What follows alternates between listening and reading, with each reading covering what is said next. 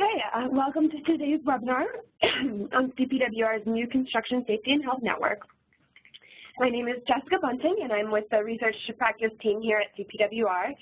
You may recognize me from being the host on past webinars, but today I will also be giving a presentation on how we created this new online network and how it can be used. But first, I'd like to go over just a few logistical things. First, if you are having trouble hearing through your computer speakers at any point, we recommend calling in using your phone instead. The call-in information can be found in any of the emails that you received from WebEx or on the Event Info tab in the upper left-hand corner of your screen. We will take some time at the end of today's presentation to answer questions. You can enter questions at any time in the Q&A box during the presentation. We'll do our best to answer all of them at the end. My colleague Eileen Beatty will be helping me out by moderating this portion, so please try to address your questions either to everyone or directly to Eileen if you prefer to keep your question private. And finally, today's webinar will be recorded. The link to that will be emailed to everyone along with a PDF of the slides and related resources following the event. So with that, I will go ahead and get started. So this online network came about in response to a problem of reach within the construction industry. There are many individuals and organizations concerned about improving safety and health in the industry, and each one has a network of intermediaries and end users that they are able to reach. So these individual networks allow us to disseminate information not only to direct contacts, but also to secondary and tertiary contacts through them. However, each individual or organizational network can only reach so far.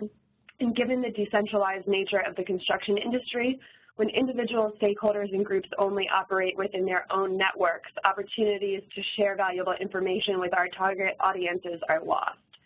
Additionally, multiple individuals or organizations may be working on the same topics, hazards, or efforts, but if they are not in each other's networks, opportunities for collaboration are never identified. Based on our firsthand knowledge and experience with dissemination challenges in the industry, CPWR began to ask, how can we bring together these various stakeholder networks so that they know what one another is doing, have better access to new information and materials, can easily share that information and materials with their own networks, and are exposed to new opportunities for collaboration and building sustainable relationships. So obviously this is a very rudimentary drawing, but essentially we wanted to go from what you see as disconnected networks on the left to the big interconnected network on the right. But figuring out how to get there was a bit of a process.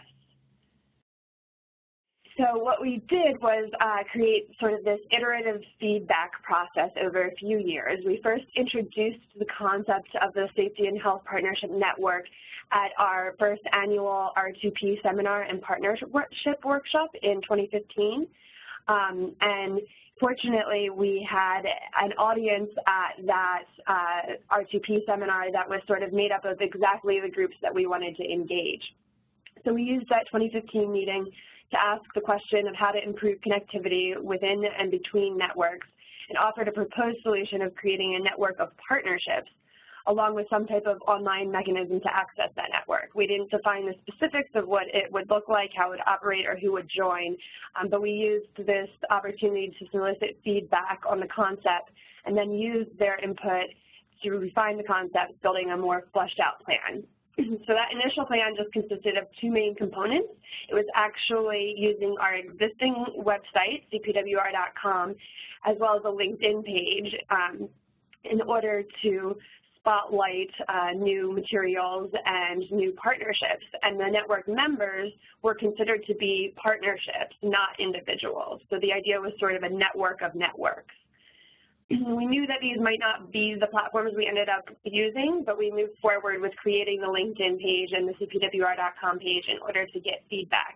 At this stage, we also began sharing the concept and platform at a variety of other meetings, such as with the Ocean Construction Alliances, with union representatives, contractor representatives, and informally soliciting feedback from those that we shared it with. So while that was not as systematic a way to collect feedback, it helped us gauge stakeholder reaction and ensure that we were continuing to move in the right direction. So then in 2016, you can see that we held another R2P seminar, and at this seminar we had an entire workshop devoted to the idea of networks and the creation of an online safety and health network.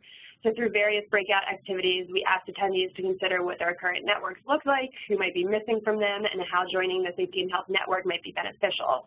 We also asked questions about functionality, such as are LinkedIn and CPWR good platforms, and how can we make this useful?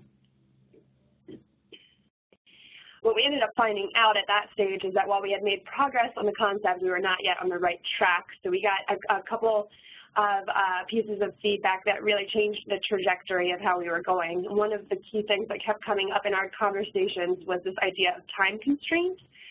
So we heard repeatedly that people are being bombarded with information, and they individually have preferred ways for sharing and receiving that information.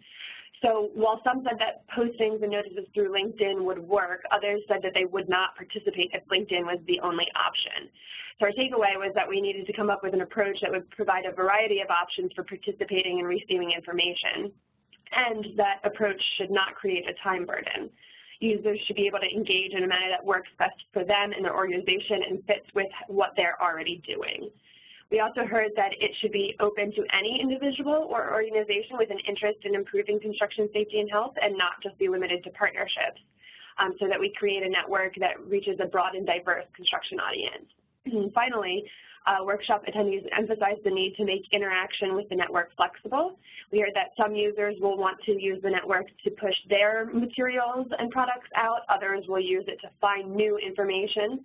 Others will just want to access a directory to find and connect with researchers or stakeholders with a shared safety and health focus or concern. So based on what we learned, we realized that it would be best to create a whole new platform that would be more flexible and meet the different and sometimes conflicting needs of our target audiences.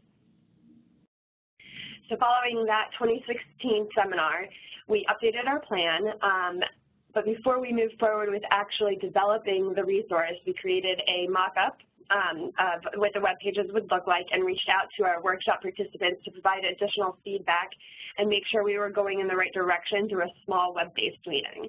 For the most part, everyone at that meeting agreed that we were on the right track and provided some additional suggestions for both implementing the network and making it easy to use, including making it mobile-friendly and keeping the site fully accessible without a login. So after that meeting, CPWR then went through the process of engaging a developer and building the new site. And at the time of our 2017, excuse me, at the time of our 2017 R2P seminar, we were still in the development phase, which gave us an opportunity to present on the network one more time. The end result of this iterative feedback and development process is a network that aims to formalize the connections between and collective reach of individuals and organizations interested in advancing safety and health in the construction industry, by creating a central way to effectively disseminate information, materials, and solutions to a broader audiences, increasing the capacity for taking action and affecting change, encouraging greater coordination among key interest groups and stakeholders, and sharing innovations and increasing responsiveness to emerging hazards. So in April of this year, just a couple of months ago, we went live with safeconstructionnetwork.org. At this stage, we've done what we would consider just a very soft launch. So at our 2017 seminar, we gave attendees the opportunity to sign up in advance on a paper form. So we have about 60 people who pre-registered, who are now part of the existing online network. But we are just now beginning our efforts to promote and do an actual launch of the site. So now I am going to switch over to the live site, do a quick run through. Okay.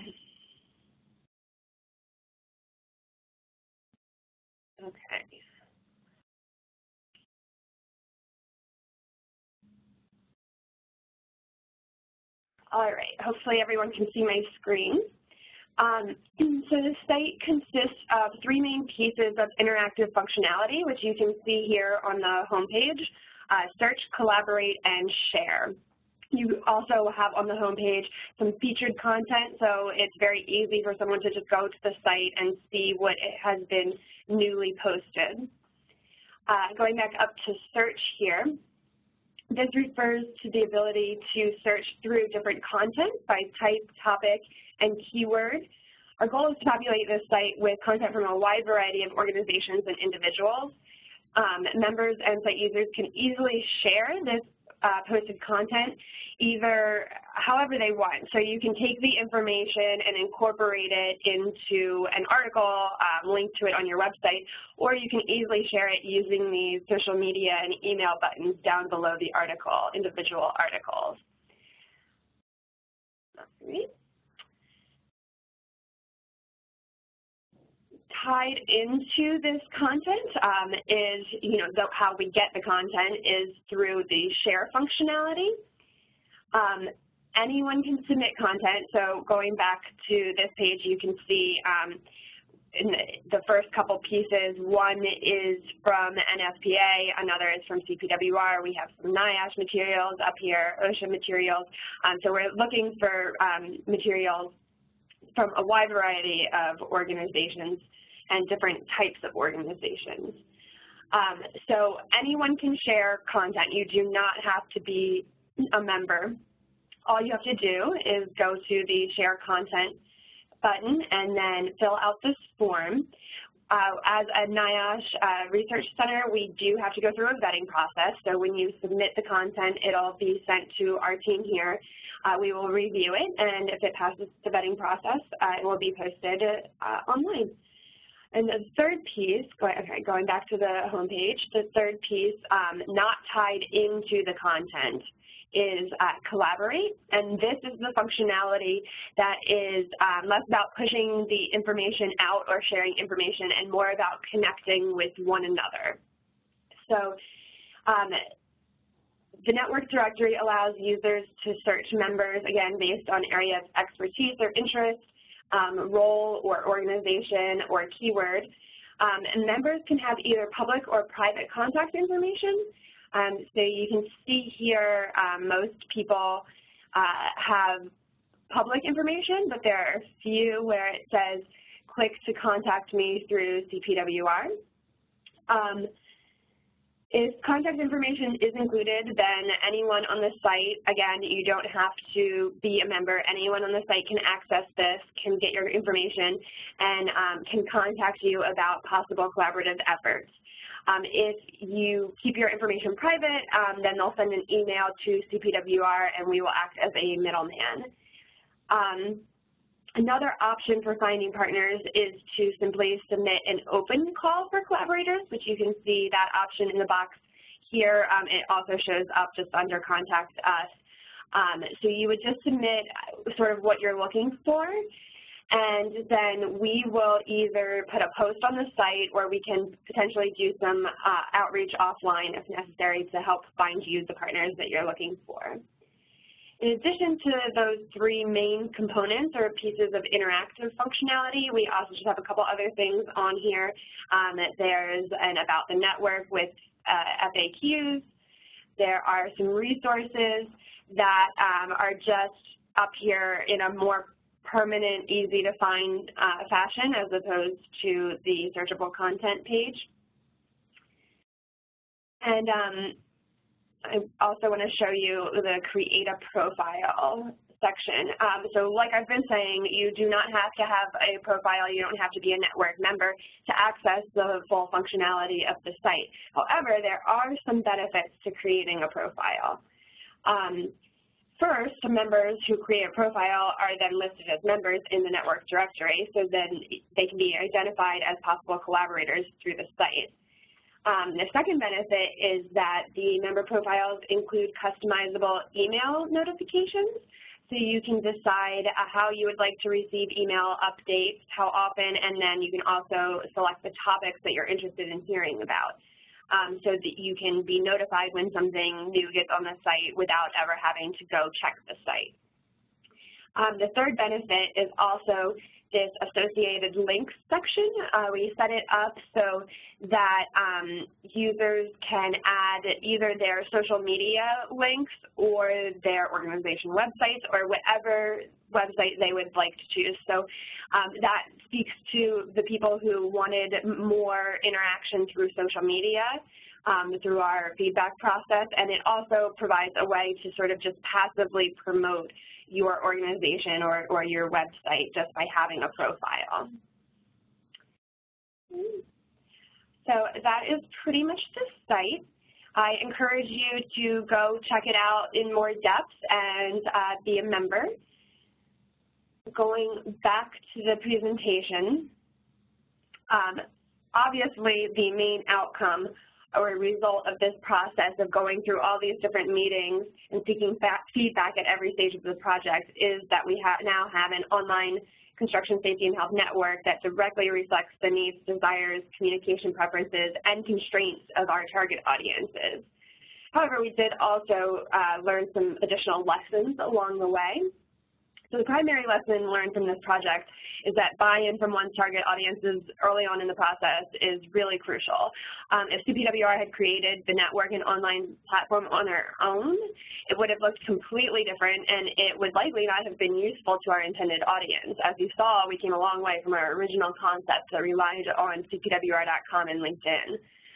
Some more specific lessons learned about what our audiences wanted in a safety and health network and the associated online platform included that they wanted an inclusive network. They found our initial concept too constricting and advised we opened up the network to anyone who is interested in advancing construction safety and health. We also found that we needed a design that met their needs rather than forcing them to use an existing online platform that they had already opted not to participate in or that had too many requirements. So initially we actually thought that by using an existing platform we were going to be making it easier on everyone, but we learned that that was not the case. We also heard repeatedly that access needs to be easy and quick. It needs to recognize time constraints and competing demands. Our audiences suggested that we make the site accessible without a login and password for ease of use, and so that they wouldn't have to remember yet another login. They also suggested that we offer multiple ways to access the information, so the site itself, social media, or emails. And then we include simple buttons for sharing information that you saw when I showed you the content. And finally, a lesson learned in developing online resources in general is that while there may be great suggestions for functionality from potential users or even the developers that you work with, you should keep in mind the staff time and resources that you'll have available after the launch so that you'll be able to maintain it. And with that, I will go ahead and take any questions.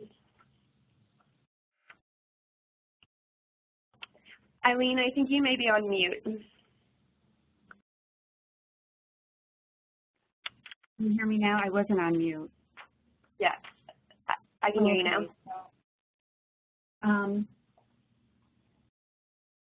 So we had one question that talked about how we could reach contractors, you know, the smaller and mid-sized contractors, and how we were going to get this important information out to them. And so, Jessica, do you want to take a minute to address that? Sure. So we have a couple mechanisms that, you know, we're always trying to reach small and medium-sized businesses. So we are intending to do targeted outreach to groups that we already know of to encourage them to use this within their networks. And we also have our upcoming seminar for 2018 this summer that we will be able to do some additional presenting and get more feedback on how to really push this out to our target audiences.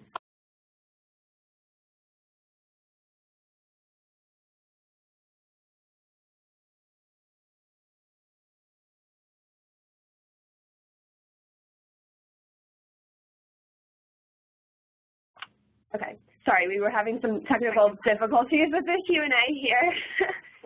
Sorry about that. So Jessica said we're going to be continuing to find different ways that we can reach out to the target audience, and we hope that if there are people on the phone that within their own networks have these small and mid-sized contractors, that they'll use this new online tool as a way to get the information out. So I apologize for our technical difficulty. The next question is, when content is through the vetting process and posted, is the person who submitted it notified? And the answer to that would be that yes, we will happily notify the original submitter that their post is up so that they know and can begin sharing it with their audiences as well. Okay, the next question is, are we going to allow commercial content? I don't believe we are. Yeah, Eileen, can you? Yeah, our intent is really to get research products out and materials that are open to everyone in the construction audience, so things that, something that's commercially available would have a price associated with it, and that's really not our intent here. It's to make information and resources that are readily accessible to anyone available. But, this is a very new product, so we'll be evaluating things as they go through. The next question is, how many people visit this site?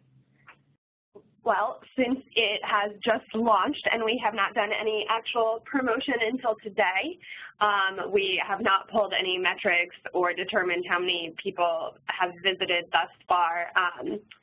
So I don't have an actual answer to that question at this stage. So, and then the next question is, so is this a website available to anyone?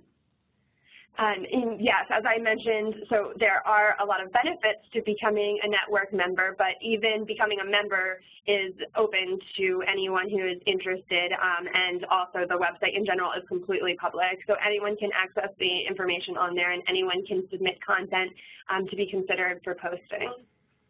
Okay, the next question is, can maybe get a copy of the presentation. And I will, this is being recorded and it will be posted on YouTube. I'll send out an email with both the recorded presentation and a PDF of the slides. Okay, and is this just for the construction industry? The goal for this is that it is a construction industry product or platform, but there are no restrictions, and we do have overlap with some other industries such as mining. So we're not restricting it, but the content will be construction focused. And then once we set up our profiles, will we automatically become a member? No fees? Question mark. Yes, there is no fee. This is not like a professional membership where you would have to pay an annual fee or due. It is completely free, as are all of our resources. Okay. Construction's a big field. Is there a particular subset that this is best for, home builders, large construction, or across the range? Our intention is that it will encompass the full spectrum and range of type and size of construction. Obviously, not all of the content will be appropriate for everyone, but that's why we have both the search functionality built in, so you can search by keyword. So if you just were interested in residential construction, you could search that way. We also have the email functionality so that you can select the topics that you're interested in. So if not everything is applicable to you, you can pick just what you want to hear about. Okay. Will your targeted campaigns include reaching out to skilled trades or labor unions like pipe fitters, carpenters, et cetera? They absolutely will. We've already been in discussion with some labor unions about this. We will be promoting it absolutely, and hopefully getting content from unions as well. Is there a linkage in the network to BLS data and data analysis?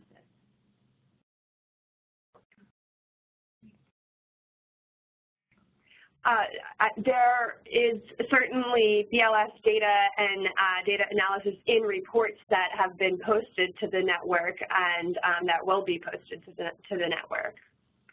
And if I could just add, CPWR's data center just released their chart book, and that was one of the items posted. So there will be and they do quarterly data reports, and we'll always make sure those are accessible through the network. What plans, what plans do you have for continuing improvement and evaluation of use? Well, we'll be continuing as the network gets up and running, as we hear feedback from our end users. If adjustments are needed, we'll make those adjustments. We're not planning any adjustments in the short term because we want to see how things work. We're going to be tracking the metrics. We have an R2P seminar scheduled for June, and we're going to be bringing this full circle and bringing it back to the original audience and people that we first proposed this idea to. We've discussed possibly having an online survey at some point so people can also provide us feedback, and there's a way that you can reach out to us through the website and provide us with ongoing feedback. So if you see something that doesn't work or have suggestions, we'd welcome that. Yeah, certainly. Just you can submit that through the contact us on the website, but also you can shoot me an email directly if you have feedback today after reviewing the site.